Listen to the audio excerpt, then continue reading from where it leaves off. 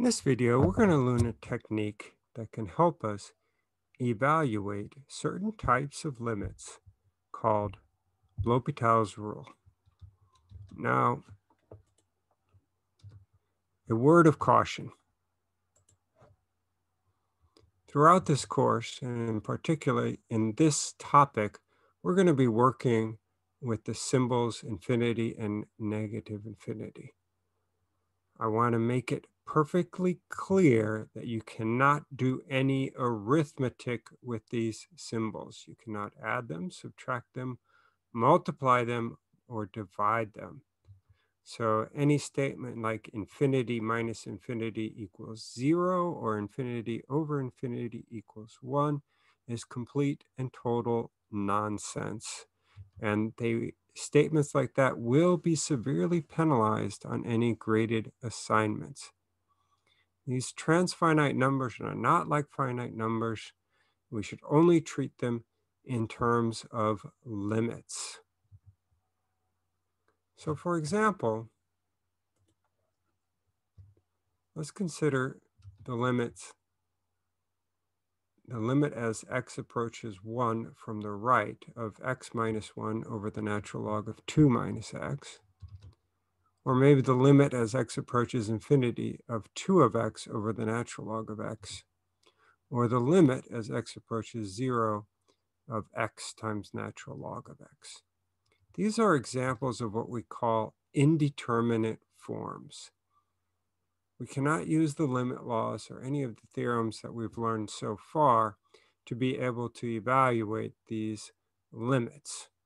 Now, there are some indeterminate forms that we learned how to evaluate back in Calc 1, but these are examples where those techniques would not help. So we need to do something else. So first of all, there's different types of indeterminate forms. If I look in the first example, so in part A, as x approaches 1 from the right, both the numerator and the denominator approach 0. So that's called an indeterminate form of type 0 over 0. While in B, both the numerator and the denominator approach either infinity or negative infinity. So we call that an indeterminate form of type infinity over infinity. And I see that I didn't write indeterminate correctly.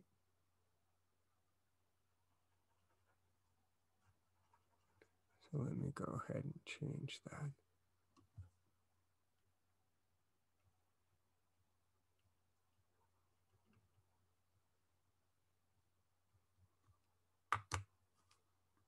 Good. Then in part C,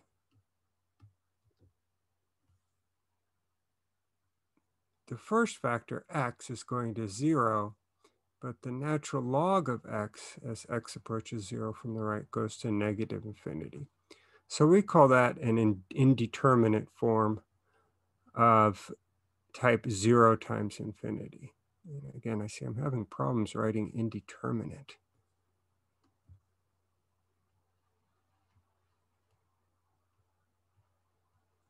There we go. So the limit of an indeterminate form, you can't tell by just looking at it. Just because it's indeterminate doesn't mean that the limit doesn't exist. It might exist, it might not exist. You have to do some more work. If it does exist, it may be infinite or finite. If it's finite, it may be any real number. So to help us understand the technique or to derive this L'Hopital's rule, we're going to look at an extension of the mean value theorem called Cauchy's mean value theorem. And what it does is it takes two functions, f and g, that are continuous on a closed interval a comma b, and they're differentiable in the interior, so the open interval a comma b. And we're going to have this additional requirement that g prime of x not equal 0 for any of the values of x between a and b. And if that's the case, then we can find a number c between a and b such that the ratio f prime of c over g prime of c equals the ratio of the difference, f of b minus f of a, over g of b minus g of a. And so how does that make sense? Well, really, to show that this is true or such a C exists, we're really going to go back and use an idea that we used to prove the original mean value theorem. We're going to create this helper function, h of x. It's going to be defined in a special way. And the way we get this definition is we look at the cross products of these two ratios here. So I'll have f of x times the difference g of b minus g of a, subtract g of x times the difference f of b minus f of a. And I won't go through the details, but we can see that this helper function has the same value at a and when x equals b. It's going to be f of a times g of b minus g of a times f of b. And moreover, this helper function, it's going to be continuous on the closed interval, and it's going to be differentiable on the interior. So it satisfies all the conditions to be able to use Rolle's theorem.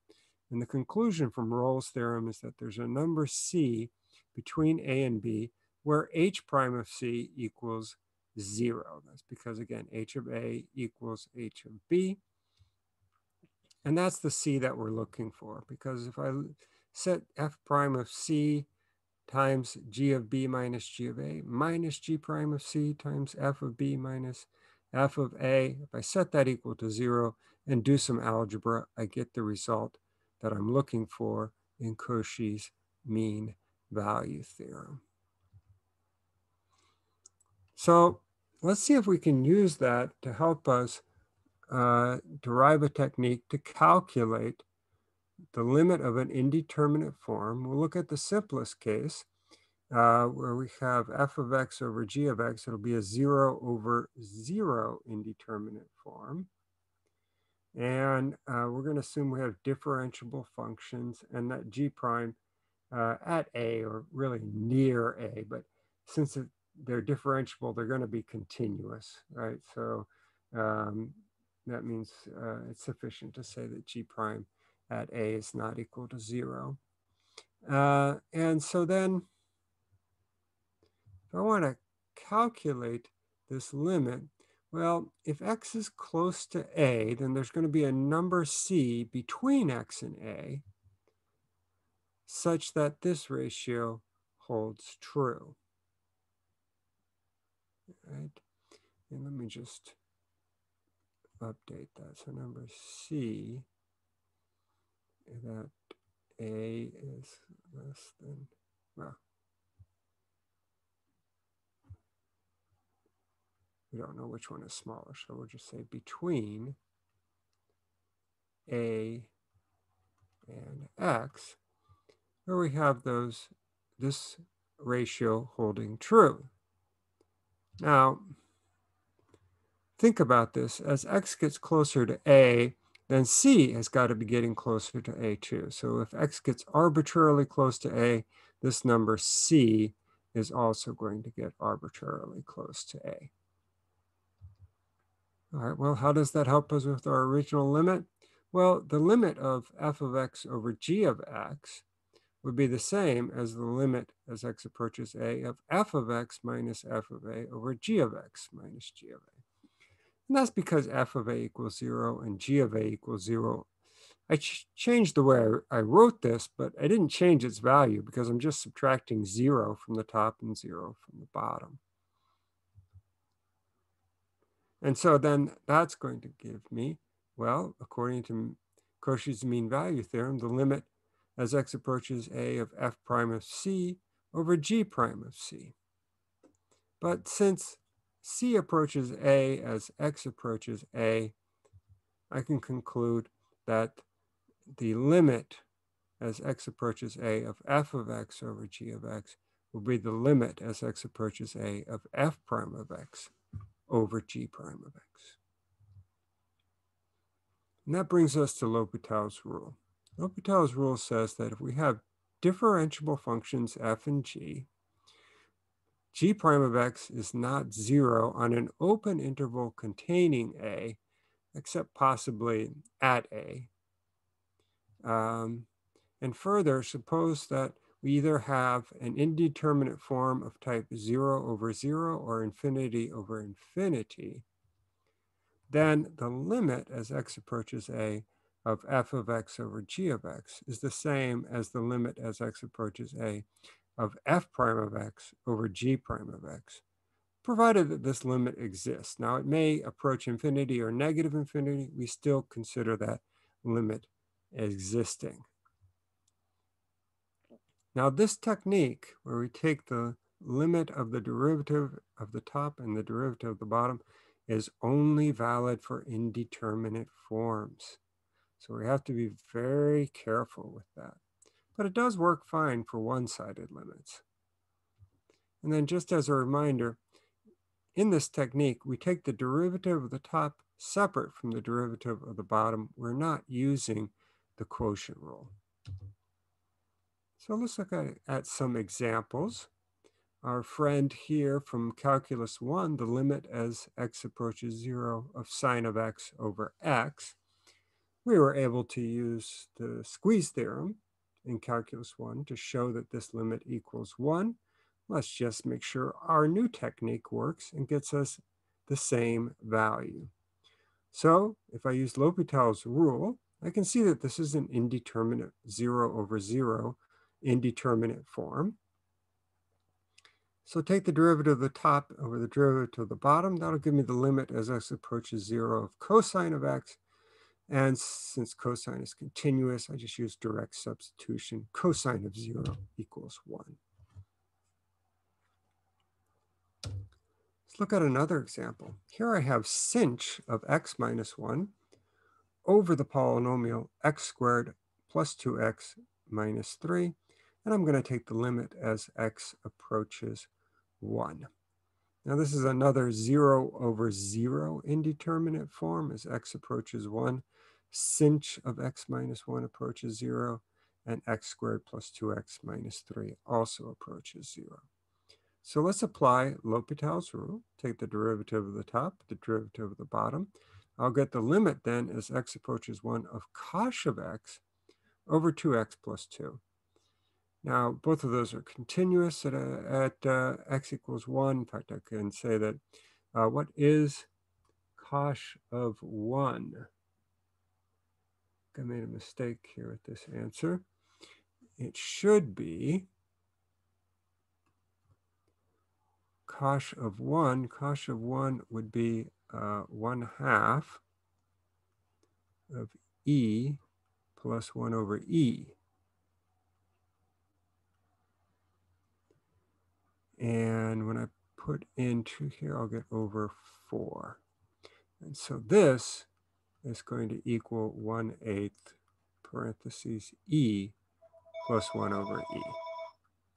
So I'm going to have to correct the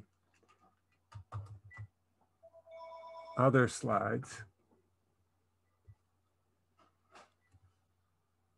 because I have the wrong answer. So let me just skip those. I guess I'll need to just come back and fix those.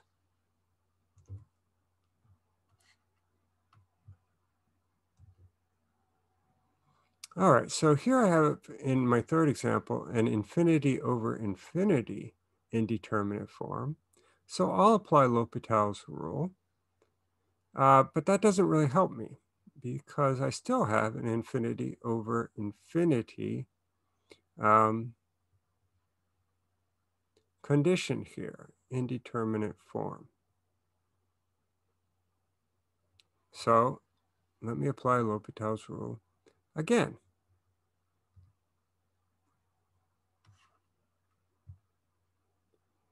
Still have infinity over infinity. So one more time.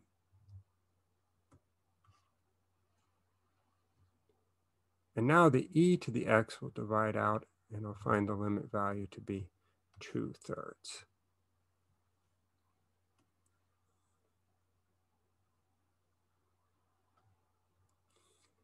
All right. Now we can also use L'Hopital's rule in some cases when we have indeterminate products. That is, where we have two functions and the limit of one as x approaches a is 0, and the limit of the other as x approaches a is either plus or minus infinity. And so the way we handle this is we rewrite the product f times g as a ratio. We either write it as f over 1 over g or g over 1 over f. If I have f over 1 over g, since g is going to infinity, this is going to be a 0 over 0 indeterminate product.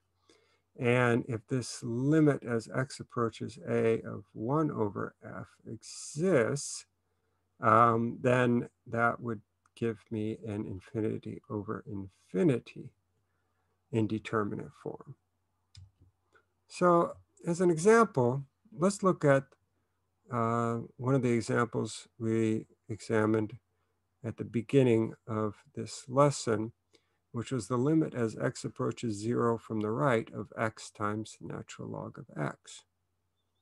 So I'll rewrite that as natural log of x over 1 over x. Take the limit as x approaches 0 from the right. And now I'll apply L'Hopital's rule. The derivative of natural log of x is 1 over x. The derivative of 1 over x, well, that's like x to the minus 1. So apply the power rule, and you'd have negative 1 x to the negative 2 power. That's the same as negative 1 over x squared. And so you can simplify this in a number of different ways. You could multiply top and bottom by x squared. I think that would have been the simplest way, but what I did was first take out a common factor of 1 over x, and then I realized that 1 over x is just x, so this would be the limit as x approaches 0 from the right of negative x, which is just 0.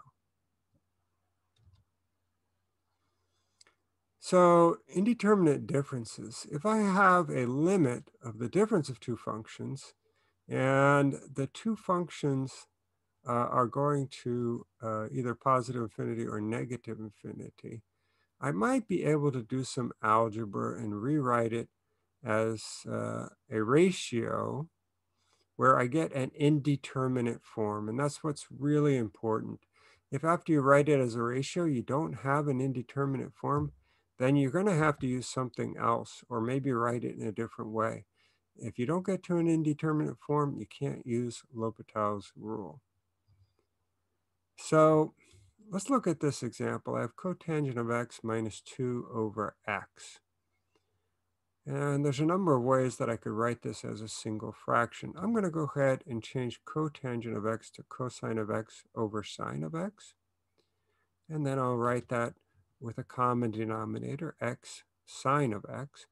So now let's just verify. The bottom, or the denominator, goes to 0. The top is also going to 0. So I have a 0 over 0 indeterminate form. I can use L'Hopital's rule. I'll have to use the product rule with the first term here. And then I'll also have to use the product rule in the denominator. Now, after I do that, the bottom is still going to 0, but the top is not going to 0. In fact, let me collect some like terms here. And so the top is actually going to negative 1. And so this is going to go to either positive infinity or negative infinity. Since x is approaching 0 through positive values, then the sine x plus x cosine x is always going to be a positive number. And so an x sine x will be a positive number, but negative x sine x will be negative. Negative cosine of x will be negative. So this is a negative number over a positive number, so it's going to approach negative infinity. Now, note that when I got to this point, I may be tempted to try to use L'Hopital's rule again, but we can't. It's not an indeterminate form. So we just have to stop and do something else. And in this case, we really didn't need to do anything else because we were able to identify that the limit was negative infinity. So the last way that we can get an indeterminate form is, and again, I'm just having such a hard time writing indeterminate because it's not indeterminate, it's just indeterminate. So indeterminate powers.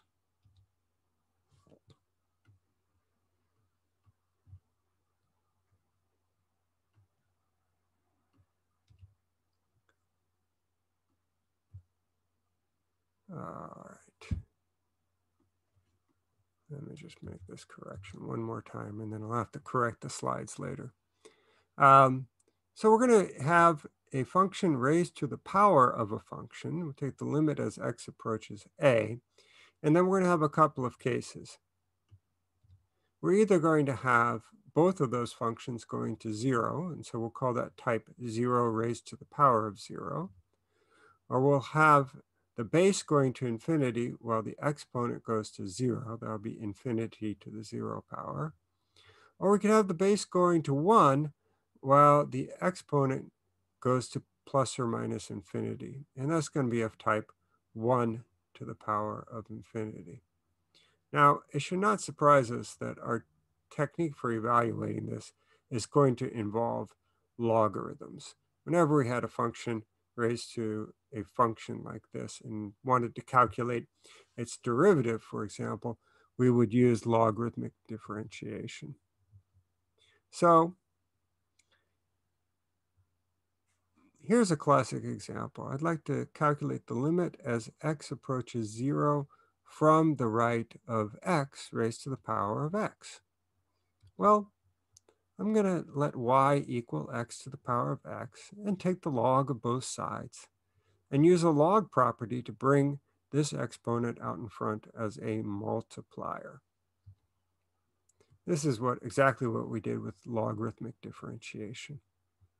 But now what I'm going to do is take the limit as x approaches 0 from the right of, well, the natural log of y, or this expression, x natural log of x. Now we did this in a previous example, so I'm not going to go through all of the steps again. We found that the limit was going to be 0. Now that's not the answer for the question that we have now. This is an intermediate step, because now I have to say, oh, well, that's the limit as x approaches 0 from the right of the natural log of y. What about the limit as x approaches 0 from the right of y? Well, there's a couple ways I can reason through this. One is to say, well, y equals e to the natural log of y, because the natural log and the exponent are inverses of each other. So the limit as x approaches 0 from the right of x to the power of x, well, that's the same as the limit as x approaches 0 from the right of y. That would be the same as the limit as x approaches 0, should be from the right, of e to the natural log of y.